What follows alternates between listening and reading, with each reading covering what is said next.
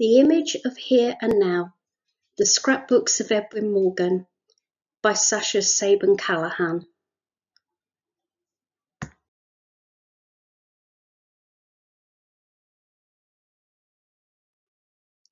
Over the last year, I found it increasingly difficult to read. Instead, I've caught myself continuously doom-scrolling, seeking out the latest horrors and veering from feeling enraged to despondent.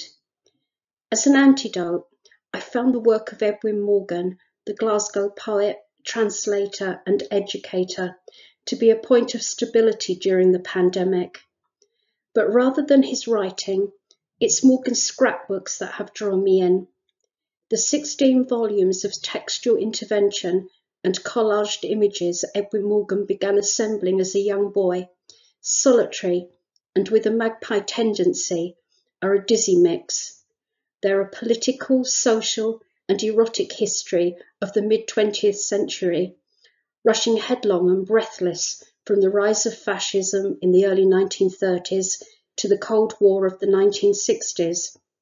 They're also a flirtation with Dadaism, a homage to surrealism, and a route map illustrating Morgan's development as a poet. Between the covers of each scrapbook are 3,500 pages of intricately positioned ephemera and found poetry, tracing significant events and cultural change over almost 40 years.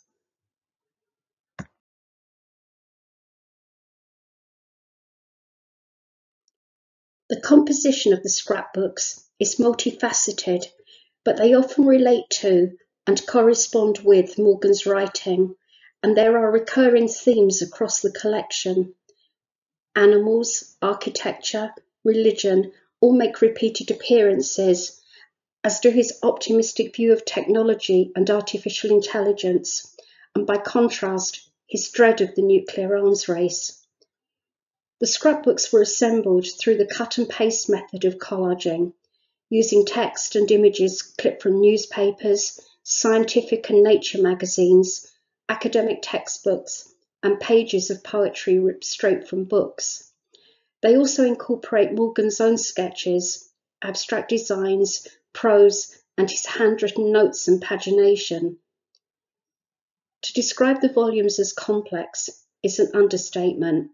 Taking just one example, Scrapbook 9, compiled from 1948 to 1954, consists of 503 clippings displayed over 320 pages.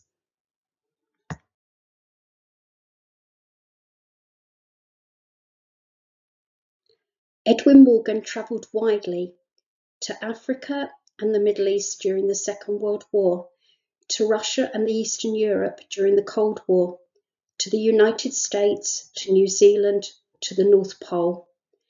The collages reflect this globe-trotting, combining personal photographs with tickets, stamps, the detritus from numerous travels, charting a journey, an exploration between a social history of Scotland and beyond, a personal journey, and an act of creation.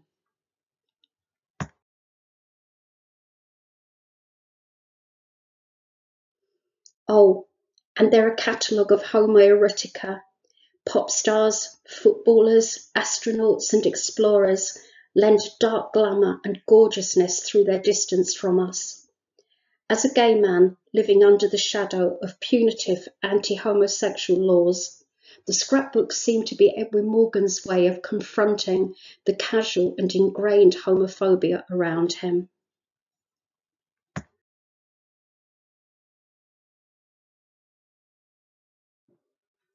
Influences on Edwin Morgan's work as a collagist come from a wide range of sources, but the beyond reality of surrealism threads through the scrapbooks. The desire of surrealists to find magic and strange beauty in the unexpected and the uncanny, the disregarded and the unconventional, had an obvious resonance for him. Newspaper and magazine cuttings record stories of hauntings, of UFOs and sightings of the Loch Ness Monster and a blue moon over Glasgow. He also includes eerie events from his own life and handwritten accounts of strange coincidences and vivid dreams.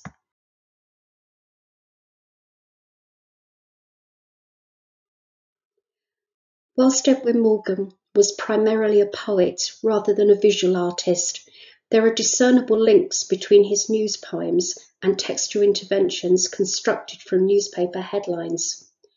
The use of images in the scrapbooks are a foreshadowing of his 1970s instamatic poems, whereas Morgan says the poem must be presented in such a way as to give a visual picture of this event, whatever it was, as if somebody had been there with an instamatic camera and had just very quickly snapped it. The scrapbooks are the invention of an inquiring, questioning man, eager to use images and words to create new work and construct new worlds. Dadaist Tristan Tzara's description of cut-up logic, "The poem will resemble you," sums them up beautifully.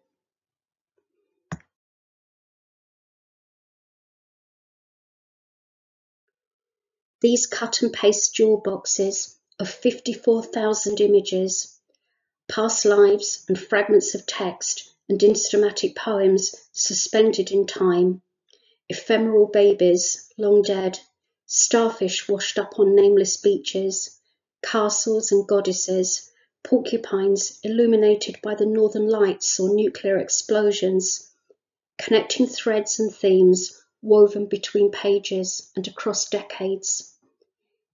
Each time I look, I find something new to dazzle and intrigue and tantalise.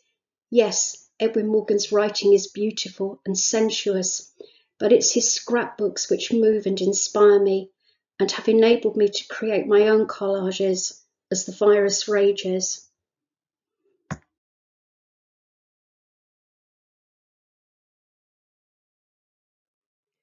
When Edwin Morgan stopped compiling his treasury in 1967, Scotland was on the brink of huge social change. The world was a different place, and the schoolboy, living with middle-class Presbyterian parents in Rutherglen, was now a poet and critic, embracing change and exhilarated by risk. The volumes themselves are a brilliant yet problematic legacy.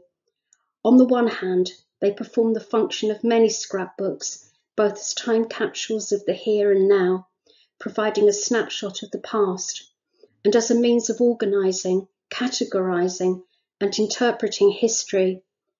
But they're also the story of one man. Beyond that, Edwin Morgan's scrapbooks are caught in a web of constraints. His wish was to see them published, but issues over copyright have prevented this so far.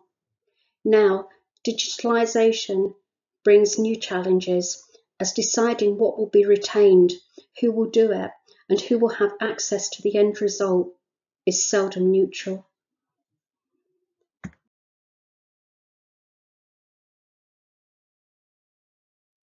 One of the things which has intrigued me about the scrapbooks is how they conclude with the final volume, number 16, unfinished. What would I like to see? Freedom, the freedom to create a response to those empty pages, to fill the gaps.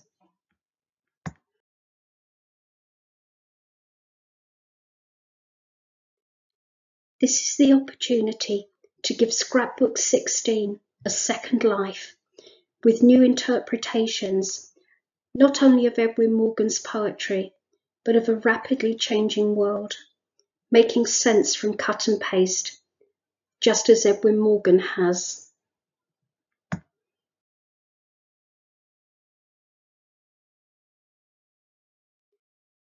Do you feel drawn to Edwin Morgan's writing, to his exploration of identity in the scrapbooks, when for so many years he had to keep his real identity hidden?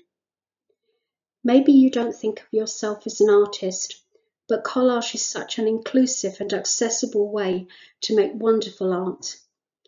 So if you're a disabled person, please share your ideas for completing Scrapbook 16 through social media. Let's fill those empty pages from 1967 with the strange and beautiful from the present. If you'd like to join us, we welcome you. Just use the hashtag #MoreThanImages EM100 at Ed Morgan Trust. We can't wait to see your responses. Let's hold hands among the atoms.